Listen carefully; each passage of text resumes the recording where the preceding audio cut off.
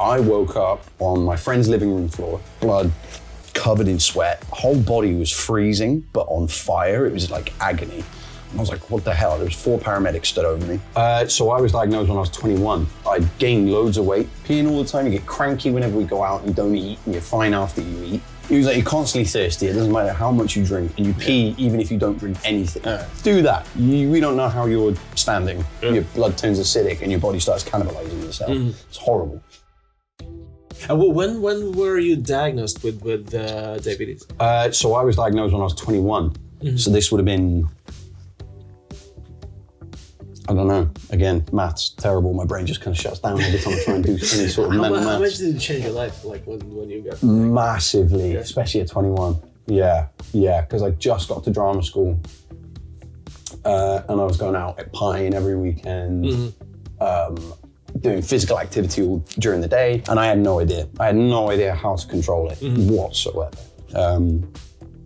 And yeah, basically, I gained loads of weight.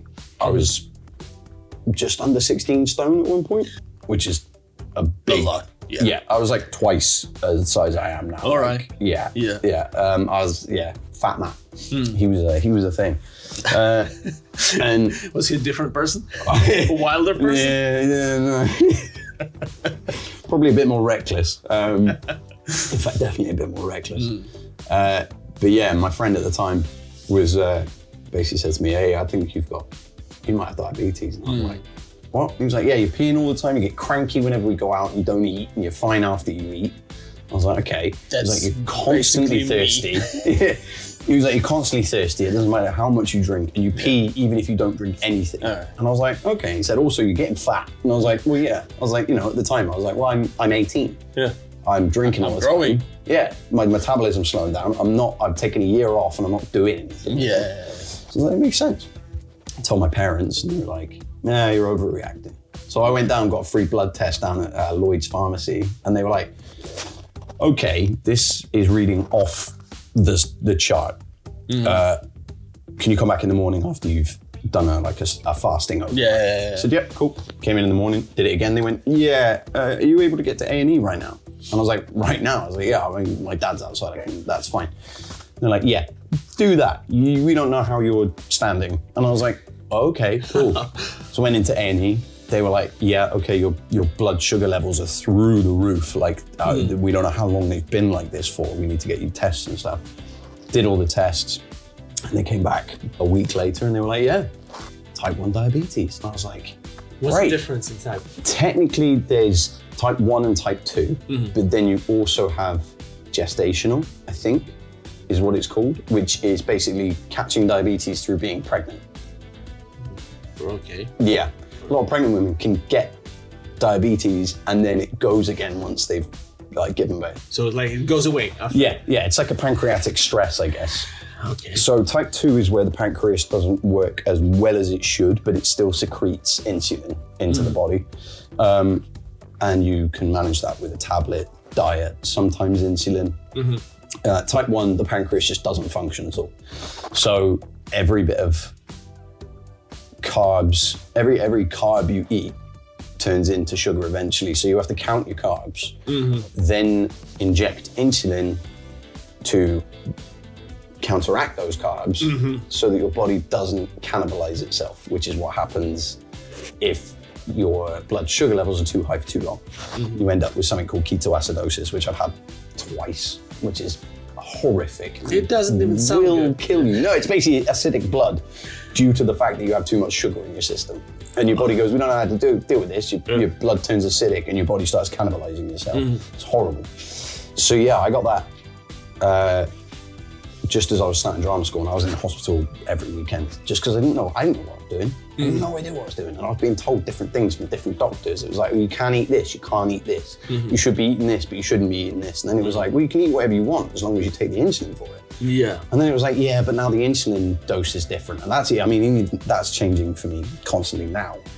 I'm very lucky now because I'm now on the insulin pod, which is an automatic thing. And the sensor, back then it was finger pricking and pens. So how much did technology changed since, like, you know, when you were diagnosed and now? Is it like completely different world? Yeah, completely different world. Even when I was at school, I remember a friend had diabetes and she would use syringes with a little vial of insulin and do it that way. And I was cool. like, that's gnarly. Yeah. And then when I got it, they were like, cool, there's these pens that you have to click per unit and you count and do all your ratios and what have you, and you inject it. But you have to finger prick every, something like every hour or every 3 hours or something like that. Yeah, your fingertips by the end of it are gnarly every week. You're like, I'm losing sensitivity in my fingertips, which is also a thing of diabetes. So you're really not helping that by pricking it constantly. All right. And it wasn't until last year when I nearly died from taking too much insulin by accident for the amount of pizza I was eating. Pizza is a known enemy of diabetes. Just Pizza because is a known enemy of like anyone who wants to eat healthy, basically. But it's so nice. But it's so good. So you took too much insulin. I took 1 unit too many, right? And I had a sensor. So the sensor you could... it exploded.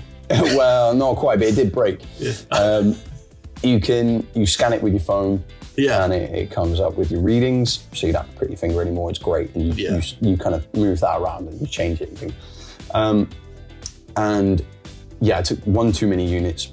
Staying at my mate's house, went to bed. My sensor broke overnight. Didn't have a spare one. Didn't realise. So therefore, when my blood sugars dropped low and I went into a hyperglycemic attack, I didn't wake up because I didn't realise. And I woke up on my friend's living room floor, blood covered in sweat, whole body was freezing, but on fire. It was like agony. And I was like, what the hell? There was 4 paramedics stood over me. My mate's in the corner of the room in his underwear, just being like, this is like 6:30 in the morning. What the fuck is going on? And I couldn't speak. That was the weird thing. And I was really confused. So I was like, okay, it must be something to do with my diabetes. But I was talking and it sounded like I'd had a stroke. I was like, talking like, and I was like, oh, something's not okay here. Like, I was terrified. So the paramedics were like, something's not okay. What was your first hint? Yeah, all right. Waking up covered in blood. I was like, what the hell happened? So basically what happened was... blood as well? Blood, yeah. So that was the bit that confused me. I was like, hang on a minute, why is there blood? Yeah. So what happened was, my friend had heard me making weird noises from the spare room. All right. And he was like, I'm just gonna go check. Opened the door and apparently I was full on exorcist, arched back, like all muscles tense like this. And I was just like groaning. On the ceiling. On the ceiling, like, and I was just like, and I couldn't talk, and then I started having convulsions. Yeah. And I basically started seizing, which that's never happened to me. I've never had a hypo like that before. I don't even remember it, but this is what he was saying. So he called paramedics. I then tried to make my way from the spare room into the living room. I must have been trying to find sweets or something. I don't know, it was just confusion, so I was just moving. Paramedics turned up. I'm now, by this point, just seizing on the floor. And they tried to get a cannula in they first tried to feed me glucose, but my jaw was locked so tight they couldn't get it into my mouth. So then they were like, right, we're gonna have to get it into a cannula. So they tried putting the cannula in, but where I was fitting, they had to have 3 of them hold me down while one of them was trying to get it in, hence the blood everywhere, because I was just flailing my arm around uncontrollably. Once they got the glucose in my system, I then slowly started to come around and stuff. And once I was awake enough, they were like, how do you feel? And I was like, I feel awful. Like, I feel like terrible. And they were like, well, we're not surprised. You're lucky your friend was here. Because they said if he hadn't called the paramedics or if he hadn't been there, I had 30 minutes before I'd have been in a coma and an hour before I'd been dead. And I sat there and I was like, okay, right. Like, I've had scares before, I've had moments before, but you always, well, I personally was always like, yeah, it's fine. These things happen. People go through these things. You deal with it, whatever. But this one was different. This one hit me hard. Later that night, I had a breakdown about it and I was like, what is going on? And I had this weird sense of loss, which was really strange. And I think it's because in my head, like, I quite like to believe in things like, multiverse theories or all these different theories of life. And so I like to, anything that can't be disproven in science, means that it's potentially real. So I'm like, well, I can't disprove it. So let's, it's an exciting thing. It's still a possibility. It's still a possibility, exactly. But that But the one thing that kept going through my head was a version of me didn't make it. There's a version of me that didn't survive that. And I was like, what if one day I'm the version that doesn't survive it? And I was like, fuck, I don't like that. It's deep. Yeah, so got in contact with my team that night and I just sent them an email and I was like, look, this has happened. I'm not okay. I need to speak to somebody. And they were like, cool, come in tomorrow morning, 10 a.m. I was like, oh, thank you. So I went in and they're like, okay, cool. We're gonna get you lined up for the insulin pod, which is a little box that has insulin in it, no more pens. It's linked up to a little controller, like a second phone. You input the carbs that you're gonna eat and it constantly drip feeds you insulin and it boosts every time you need to eat.